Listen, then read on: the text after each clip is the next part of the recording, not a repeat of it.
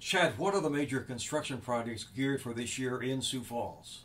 Certainly, you're going to see work on Marion Road from 41st up to 26th. That'll be a widening to 5 lanes. You're going to see the same type of project on Louise from 85th to 95th. We'll be also widening that to 4 lanes. A mill and overlay on Western Avenue from 12th to 41st.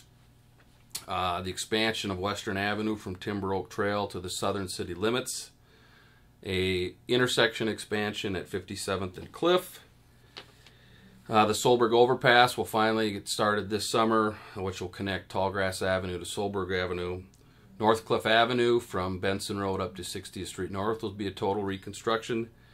And then on the southeast part of town, it'll be a 2-year project where the Department of Transportation will be building or rebuilding Highway 11 from about 26th down to 69th. And then also we'll be finishing 41st from Harmadon Park over to Highway 11.